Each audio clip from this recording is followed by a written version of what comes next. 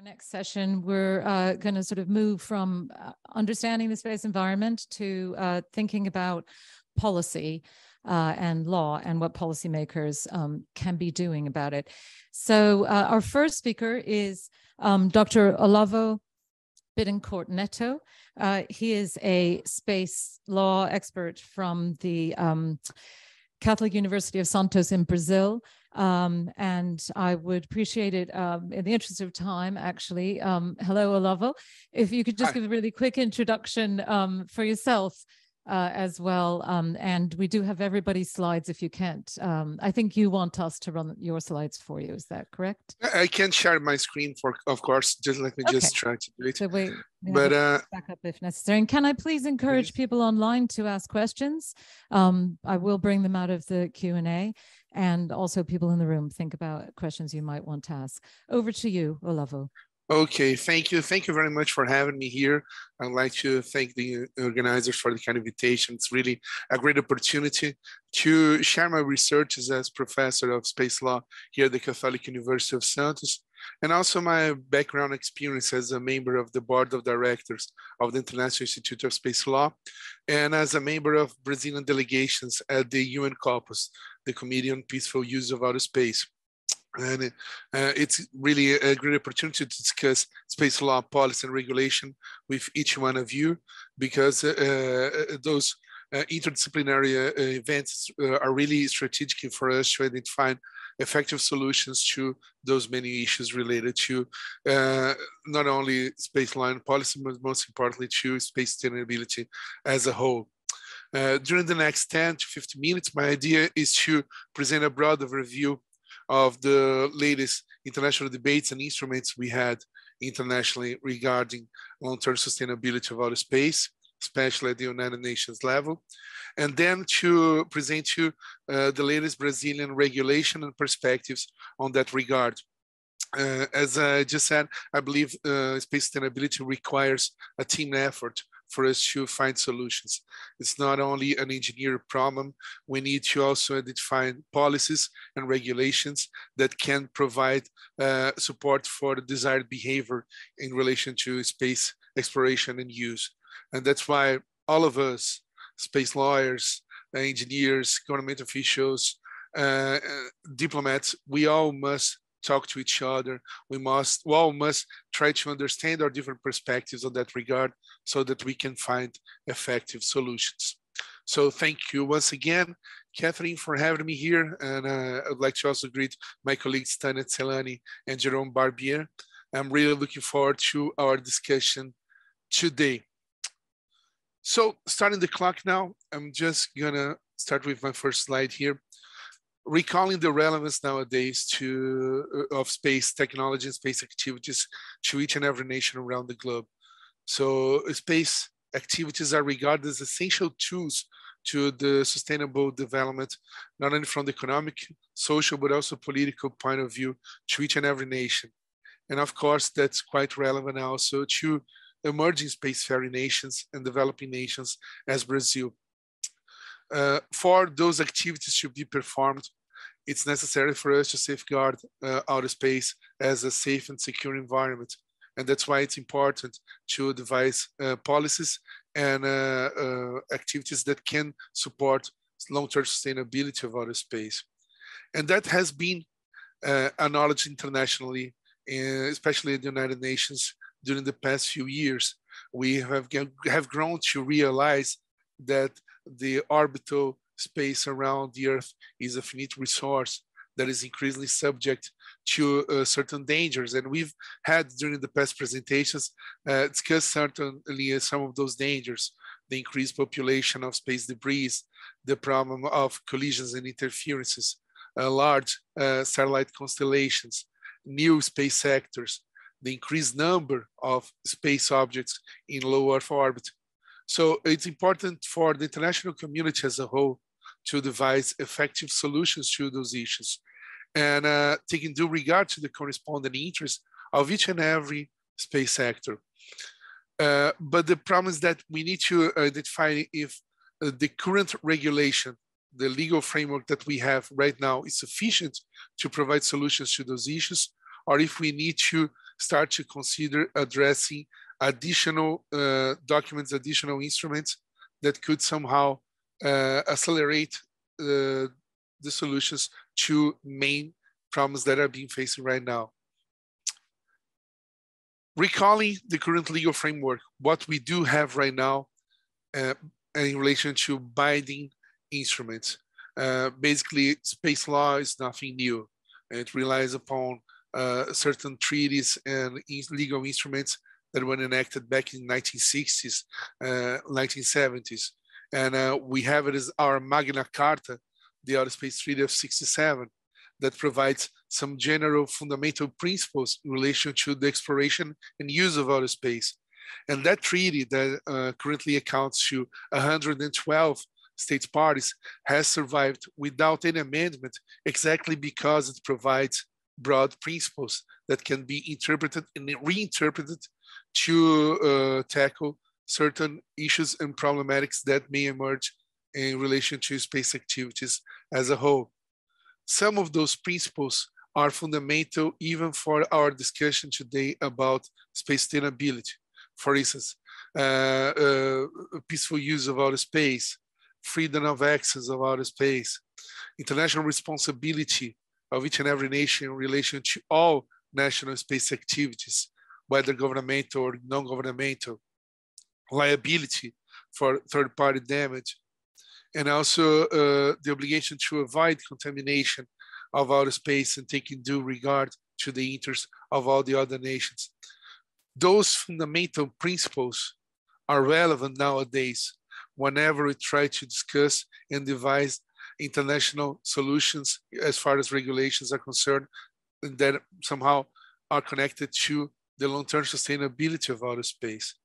But it's pretty clear that those fundamental principles are too broad in order to identify best practices and some standards of care. We need to move further.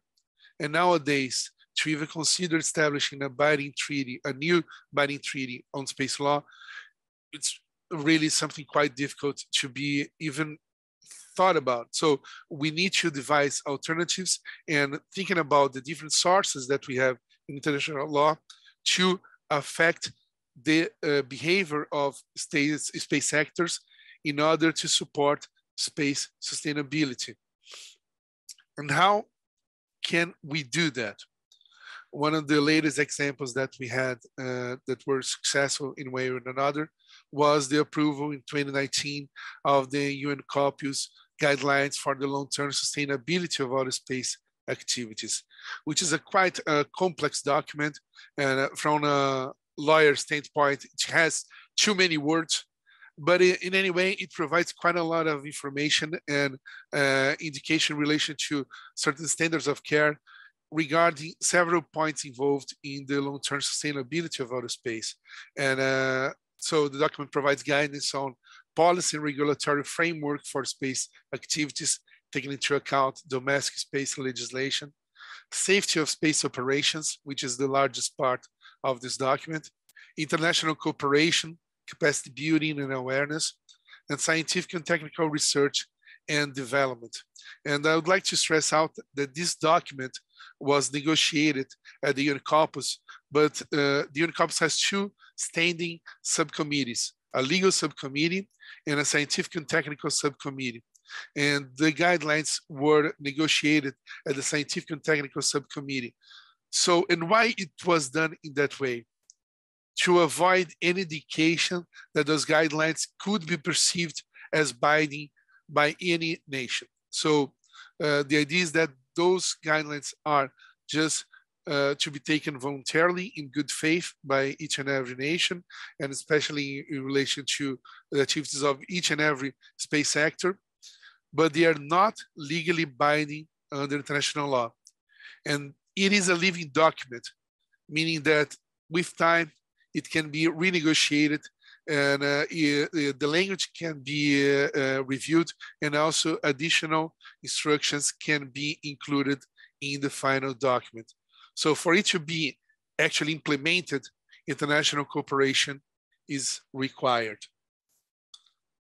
Taking now into account Latin American perspectives in general, Latin American nations, they consider and regard space activities as fundamental tools to their sustainable development. So the main concern in Latin American nations in general is to have a secure and sustainable access to outer space.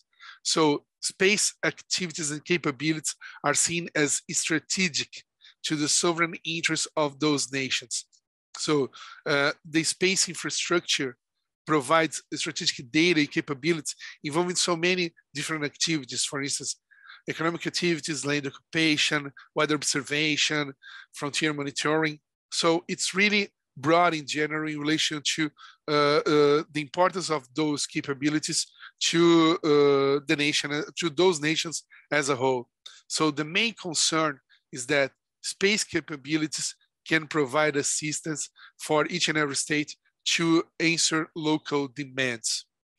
And of course, it's important to have national legislation for each and every nation that's considered a launching state, because it provides with a clear body of rules, you can provide a clear indication of the duties and also support and foster a national industry. But it's important to recall that those nations in general, they have legislation that is basically trying to identify space capabilities as tools to address local demands. And that's the main focus of most of all of the Latin American nations as far as space domestic regulation is concerned. And I've just concluded a paper with a colleague of mine from the Catholic University of Colombia, Jairo Becerra, where we compared legislations in many nations in Latin America, and we identified that pattern. As far as Brazil is concerned, Brazil is considered an emerging spacefaring nation, and it has a really bold and ambitious space program dating back to the 1960s, including satellites, launching centers, and eventually a future space launching vehicle. And Brazil has a space agency, the Brazilian Space Agency, AEB, which was created back in 1994 to coordinate the national space program. But as a matter of fact, Brazil does not have a federal space law covering space activities in general. So what we do have is a myriad of regulations, many different edicts, mostly coming from the Brazilian Space Agency, that composes a really broad and fragmented body of rules. Nevertheless, we can see that Brazil intends to become acknowledged and recognized as a major player in the launching market. So we can see a trend towards further regulation in Brazil as far as space activities are concerned. And we must take into account that after the presidential election that we had in Brazil just a month ago, we can see that the new administration really intends to focus on environmental protection as a general foreign policy. So we can anticipate that those discussions about environmental protection will also collide and somehow be combined with discussions in relation to the long-term sustainability of outer space. What we do have right now is certain edicts that are relevant to sustainability of outer space. And one of those edicts, the latest one that was emitted just a few months ago, the Administrative Edict 698 of 2021, tried to implement partially the guidelines of UNCOPUS. So it not only acknowledges the guidelines, but also tries to implement them in relation to the licensing and authorization of non-governmental launching activities from Brazilian territory, and also includes a Brazilian space regulation, which is quite a large document with over 150 pages. And part one is considering licensing, in the part two, authorization. So it's an interesting document, but it's still not a federal law, an all-encompassing federal law on space activities applicable domestically.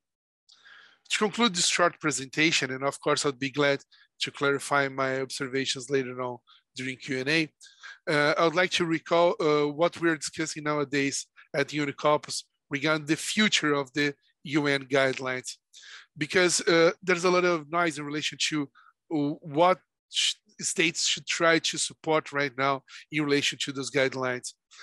Because we can anticipate that the greatest challenge is the implementation of those guidelines, building a standard of care that can affect the behavior of different space sectors. But there's some questions in relation to the best path to be followed. Should we try to improve the current guidelines, perfecting the language, identifying that we have too many loopholes and escape routes on those provisions? Should we try to perfect the language of those guidelines?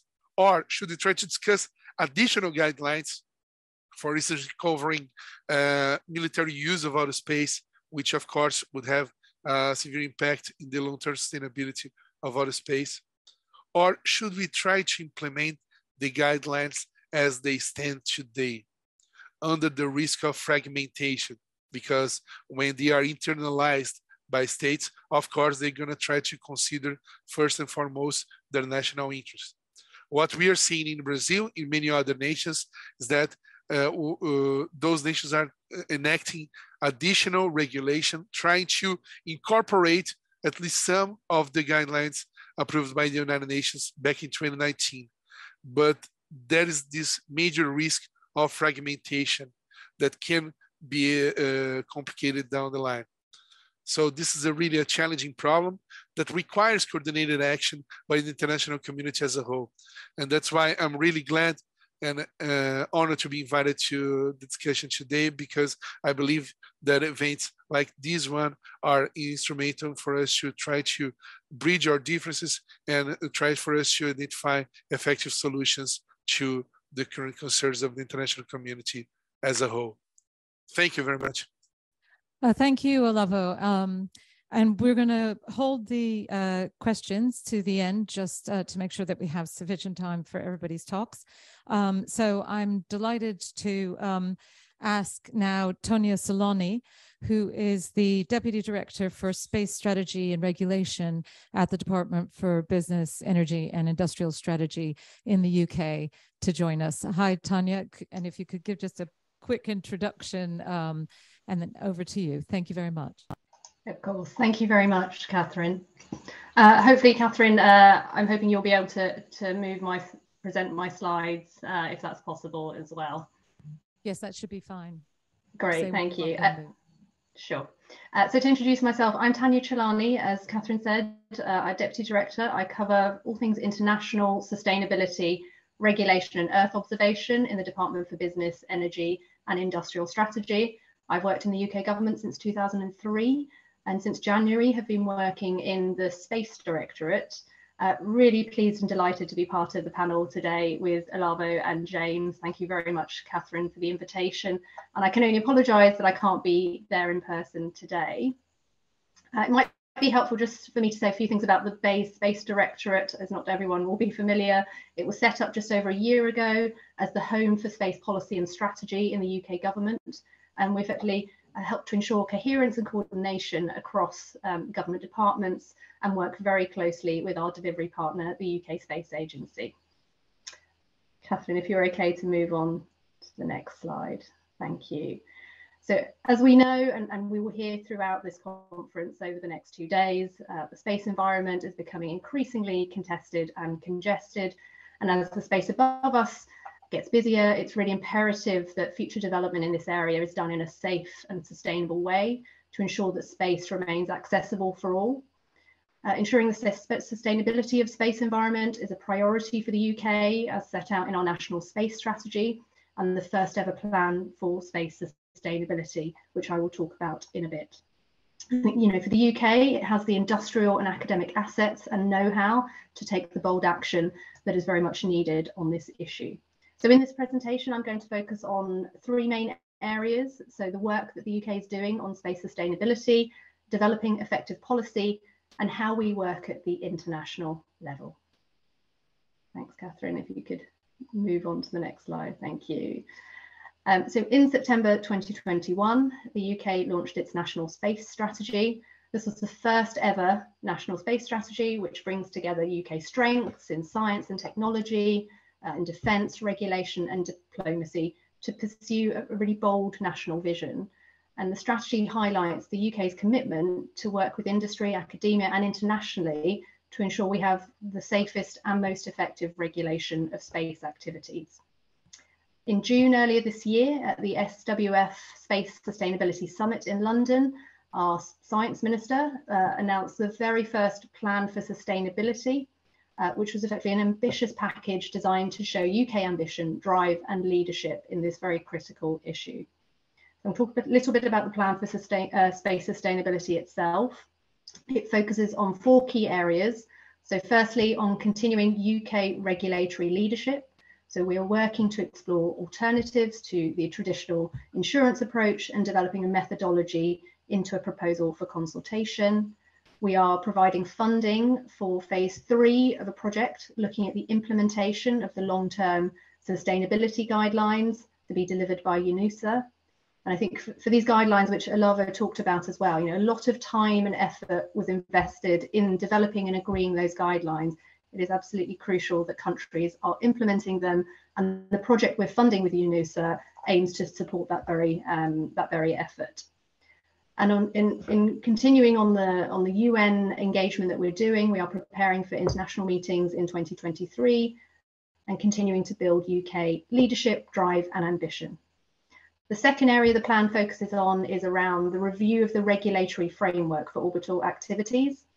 So this review is underway and we're working in collaboration with industry on it, and it will ensure that the UK's regulatory frameworks continue to incentivise and support sustainable behaviour, investment and growth, enabling today's innovations to become tomorrow's norms for sustainable space operations. The review encompasses a number of different work streams which have been prioritised in collaboration with industry. And most immediately, we're working at pace to deliver some really key milestones, which include, for example, the approach to regulating EO data security, guidance for regulating constellations, guidance for active debris removal missions, and the regulatory requirements for orbital sustainability and sustainability principles for missions. So quite a big programme of work under the regulatory review. And over the coming years, we'll continue to work with industry on this. The third area of the plan is around developing an industry-led standard for space sustainability, which I know Joanne Wheeler is going to talk about in the programme later. So this standard will be transparent, objective, and independent, and will help to encourage sustainable use of the space environment, stopping the generation of new space debris and the remediation of hazardous space debris objects. And the last element of the plan I would cover is enhancing national and global capacity. So what do we mean by that? So that's continuing to support national projects on space surveillance and tracking and active debris removal. The UK is increasing its national commitment to monitoring space debris through expanding our space surveillance and tracking programme within the Civil Defence National Space Operations Centre operated by the MOD and the UK Space Agency. I think given the timing of where we are today, Katherine, and the audience, I would say, last week we had the European Space Agency Council of Ministers. I'd be remiss not to mention that the UK government committed £1.84 billion over the next 5 years at that council last week. And that represents record commitments to grow the UK space sector and to help our national space strategy ambitions, including on space sustainability. I think of particular relevance for today is that this investment included £111 million on space safety and sustainability. So that was on Vigil, on space weather, for ADRIOS, around demonstrating safe debris capture and removal from space, and demonstrating in-orbit servicing through satellite life extension missions, and COSMIC around core activities and smaller missions covering severe space weather, near-Earth objects, and clean space sustainability. Katherine, if you wouldn't mind moving on to the next slide. Thank you. So how do we develop effective policy in the UK? And as the slide says, effective research and evidence is absolutely essential to informing and developing effective policy. We do this in a number of different ways. That includes commissioning specific studies, public calls for evidence. So, for example, we ran a call for evidence last year to inform orbital liability and insurance policy that was published in June. We use evidence that's gathered through our stakeholder collaboration. For example, we may have hosted issue-specific focus roundtables to drill down into important issues And then there are wider engagements that take place through a number of different fora. And importantly, as Olavo talked about, we work with other space nations to gain understanding, to understand their experience, trying to drive commitments on space sustainability is a team effort, as Olavo talked about, and that's why our international engagement is so important. So all of this, the engagement, the research, we bring it all together, and it's really key to delivering the plan for sustainability, as I mentioned, as we continue to work to grow our space economy. In terms of working with stakeholders, as I mentioned, we have the fora with UK industry, academia, and others. We do a lot of cross-government coordination, which is really key. So ensuring that the work aligns, that we're delivering key priorities, and we can better identify areas for collaboration and improved working. If we go on to the next slide, how do we do this at an international level? So we collaborate internationally to develop standards, regulation, norms of behaviour, agreements, and best practices that influence and define the in-orbit regime of the future. We work very closely with member states through UN COPUOS. As Olavo mentioned, it's the primary international multilateral platform which will decide the future of global and commercial space regulations.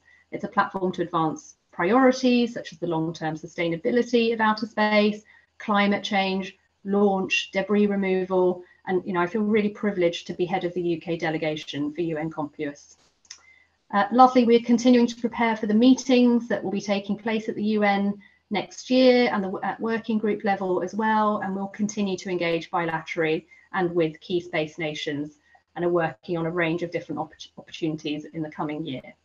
So I hope that gives you a sense of the UK position, how we develop policy, how we engage internationally, and in particular, the key tenets of our plan for sustainability.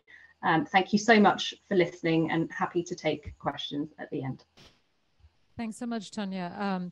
There have been questions coming in, so I'm going to move swiftly along to invite Jérôme Barbier, who is the head of space policy at the Paris Peace Forum. And Jérôme, if you could possibly squeeze your talk into 10 minutes, then we'll try and put these questions to the speakers. I believe we have Jérôme. Yes. Okay. Thank you very much, Katherine, for the invitation, and I will keep it by 10 minutes. I'm very happy to be here with you and the other panelists for this discussion. So let me just share my screen. So I will be quite short. I just wanted to give you a few elements about what we've been doing at the Paris Peace Forum. So I am Jérôme Barbier. I'm heading the Outer Space and Digital Affairs here at the forum. A few words about our organization, because we are an NGO that is working to improve global governance around the globe. And we've been starting to work on the outer space field precisely to see how we could connect space specialists and non-space specialists in some more innovative way to support existing institutional processes, especially at UN COPUOS and in different regional fora. You have here a short summary of our activities. So we organize an annual summit. It's usually by the middle of November, and last edition was on November 11 and 12 this year in Paris, with several sessions related to outer space governance and the presentation of different multi-stakeholder deliverables on this matter. And then along the year, we have two departments working: a projects department, which is aiming at showcasing existing business, NGO, and also international organization solutions to tackle global challenges. The rationale for this department was just to showcase the interest of the bottom-up approach, especially with projects from the Global South, to tackle such global issues without waiting necessarily for a properly multi-stakeholder or multilateral approach to it. Finally, we have a policy department where I have the pleasure to work, which is here to welcome the Secretariat or different multi-stakeholder processes along the year to develop more substantive proposal and interact with existing institutional processes around the globe. In this framework, we've been starting to work on the outer space governance field, especially by launching the Net Zero Space Initiative. And so this presentation is just to bring you a few elements about this experience and what we've been doing. First of all, I just wanted to put you a short slide. If we take a step back about why we started to work on outer space governance. The Paris Peace Forum is not a space entity. We're not specialized on this issue. We're really working on global governance largely, which is also climate governance, for instance, the governance of digital world, cybersecurity or content governance, but also health and global health issues, especially after the COVID crisis. The reason why we started to focus on the outer space field was that after several contacts we had with members from the industry, but also with governments or different NGOs focusing on space issues, we shared the observation that at the end of the day, it's not really about creating new norms or creating new guidelines that we have in the space field, because first of all, there are a lot of existing recommendations and guidelines that might not be exactly what we need, but are quite convenient when it comes to ensuring a sustainable space sector. And we have a lot of processes and especially a lot of institutions, the first of which is UN COPIOS, that is here to design guidelines and good behaviors when it comes to ensuring a sustainable space sector. The point was much more about three issues that were not tackled at the moment for different reasons. First of all, the actual implementation of these guidelines. Second, when it comes to the existing legal frameworks of different spacefaring nations, the absence of a level playing field that was guided by sustainability standards, and which connects with the lack of interoperability between the different requirements that we have among different spacefaring nations around the globe, especially if you include in the equation non-Western nations, including China, India, for instance, but also nations from the global south that are trying to enter the space sector with their own problematics and their own point of view on this. So we wanted to launch something, and this is the reason why we started to work on this Neto-based initiative, to launch something that would enable committed actors gathered in this coalition to raise awareness to policymakers at a political level, but also to the public at large, about the importance of ensuring sustainability in orbit and not just sustainability on Earth through space infrastructures. It was also an opportunity to raise awareness and try to bring the message within the space community that it was not just, let's say, a technical or working level approach. There are properly political issues and larger issues that are related to space sustainability. I would take just one example, for instance, because in a lot of fora discussion, people mention market access and the fact that regulators, for instance, could actually require a certain level of sustainability standards from foreign operating entities to enter the market and to provide services related to space infrastructures in their own nation. Well, such measures would actually interact with WTO, or if we think of Europe, EU standards when it comes to access to market, and it cannot be handled or tackled only by space specialists or by space discussion. It needs to actually gather space and non-space specialists around the table. So this is where we wanted to go. And to do so, we launched this Net Zero Space Initiative. What is the Net Zero Space Initiative? Well, it's something that actually connects with what the forum is doing. First of all, it's an informal initiative. So it's not binding under national or international law. It's really a political declaration gathering gathering actors around the common observation that we need to take urgent action to protect Earth orbital environment in the short term. And the two main directions to do so are, first of all, to mitigate space debris, and second, to remediate space debris. The idea was just to have a declaration that would take a political format that would actually connect with press, with policymakers, and something that would actually bring a bit more attention outside the people usually bringing some attention towards space sustainability. It's open to all actors that would actually want to support this declaration and would, when supporting the declaration, present a form of good practices it is implementing aligned with the principles of the declaration, so that of course there is some sort of price to sign on this declaration, and it's not just a vain signature. We are gathering actors from all of the space value chain, but also beyond the industry, including public authorities, including entities or companies that are not directly space operating entities, but still extremely depending on space infrastructures, including tech companies, for instance. And what for? We put this initiative precisely to bring a bit more political awareness on the matter, to increase the political pressure, and to create, I would say, the sociopolitical background that we would need to actually put some fuel in existing institutional processes and to get actual implementation of standards and norms. You have here a short summary of the different repartition of entities present in the coalition and of the countries represented. So not all represented on the governance side, of course, is the country from which our supporters are originated from. The main point about this initiative is that first, it remains multi-stakeholder. So we have inputs, and it was mentioned before, it's very important to have inputs from both diplomats, members from the industry, civil society, academia, government entities on this. But we also have a global initiative. And it's very important in every workshop or every working groups that we have, and we mentioned that a bit later, that we keep every point of view at the table. If we want to find solutions or principles that will last on the medium to long term, it's important that even emerging nations actually have something to say when it comes to defining the principle. Otherwise, it will not work. And I would actually say very simply, the reason why it wouldn't work is that it doesn't take structural economic dominance to threaten the orbital environment. It would only take one very bad behavior or one accident to potentially have catastrophic effect on the scale of the whole environment. So here is a short summary of our supporters, and I'm sure you will recognize a few names among them.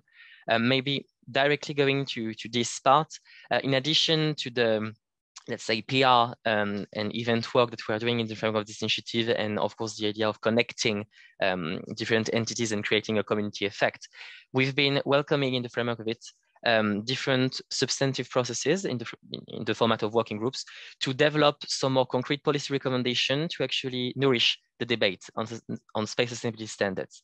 Over the last year, we had 2 working groups, one focusing on comparing the existing states of mitigation and remediation requirements in 17 spacefaring nations, both historic, emerging, from the west, from the east, north, and in the south, to see what was the state of the art, first of all, where were the main convergences, and so what sort of requirements were consensual, and where were the main gaps and things that would be needed to tackle. Our positioning for this initiative is that even if we need to support and we need to continue the different international processes, some form of coordination between some key spacefaring nations that would make national reform in the same direction on the same standards for critical issues, which may be remediation, which might be also about certain form of mitigation guideline, would already reach a form of critical effect on the state of the space market and would actually unlock a lot of things when it comes to international discussion, especially in the framework of UN COPUOS. And shortly, a few words about the second working group. It was a very interesting discussion because this one had a more technical subject. If we read it through, it was about the apprehension of the collision risk in orbit. We worked with pragmatic approach, actually quite comparable with what the United Kingdom did with the 2020 resolution on space threat, where they were requesting from every government to define according to them and without other consideration what would be a space threat, and then it enabled the UN to compare everything that happened. We put a questionnaire to see, okay, according to your entities, and there were participants from the US, from China, from Europe, from the UK, and from the Global South too, from the different sort of entities and in your different nations. How do you define, first of all, the risk of collision? But then how do you actually apprehend it concretely when there is such an event occurring? Who is deciding that there is a risk of collision? Do you contact your counterpart? What happens when your counterpart doesn't answer? Do you need to notify a public regulator, which is actually something very important for a lot of nations outside of Europe and North America? And what is the decision-making process internally? You have, for instance, companies where the decision to move a satellite goes back to the sea level, and some of them for which it remains at the technical level, especially when there is automation processes. So this is how we've been working. And I will maybe just stop here with a short presentation to keep some time for the questions. Thanks very much, Jérôme. There have been some questions, and we'll try and squeeze a couple of them in before the end of the session. I'd like to start with a question from Dan Hawk online. He's saying spacefaring and indigenous peoples are sometimes at odds. The UN position re indigenous peoples is equal access to space is a human right, and there is a right of self-determination. Latin America has many indigenous peoples, and we Native Americans are preparing to secure our own spaceport, which is interesting news to me. That's interesting. And how do you see indigenous peoples in space law? I'm going to put that first to Olavo, but then perhaps ask Jérôme to give his views on that as well. Olavo? Oh, thank you. Thank you. It's a really great question, Dan. Thank you for presenting that question, because Brazil may provide a case study in relation to indigenous people and space activities because due to so many different reasons. But just to put it in clear terms, first of all, those communities in Brazil, they're really remotely located. So space technology can provide access to those communities, to the central government facilities, and to have then access to fundamental governmental services that may not be provided due to their location. But also in Brazil, we have another concern, is that we are finding a lot of space debris, surviving debris from re-entry, being identified in the Amazon, throughout the Amazon, and being located by indigenous communities. And of course, it puts them in danger whenever we have certain debris, for instance, hydrogen tanks that survive re-entry. And also there's another concern in relation to indigenous communities regarding launching centers. Brazil's largest launching center is located really close to what's called quilombolas communities, communities of former slaves that were able to escape those farms back 200 years ago, and they have developed certain villages, and they have the property of the land, but they are located really close to the safety zones applicable to the Brazilian launching center of Alcântara. And that has raised quite a lot of conflicts, not only between the communities and the administrators of the launching center, but also between members of the community and the Brazilian government in general. And I believe that we're going to see a lot of movement on that regard, maybe some interesting changes in Brazil due to the results of the latest presidential election. And it's, of course, we need to put everybody in the equation for us to find solutions to space sustainability. And the indigenous people, they must be heard. They have a lot to contribute to the discussions, especially taking into account those specific references that I made regarding the situation down here in Brazil. Thanks, Olavo. And Jérôme, I'll give you the last word, because I think we are coming to the end of the session, and we have a very exciting thing for the in-person delegates to participate in next. And I don't want to keep those people waiting. Tania, there have been questions coming in, and I might just send them to you directly. Jérôme, your final thoughts on indigenous peoples and how they can be included in space policy formulation?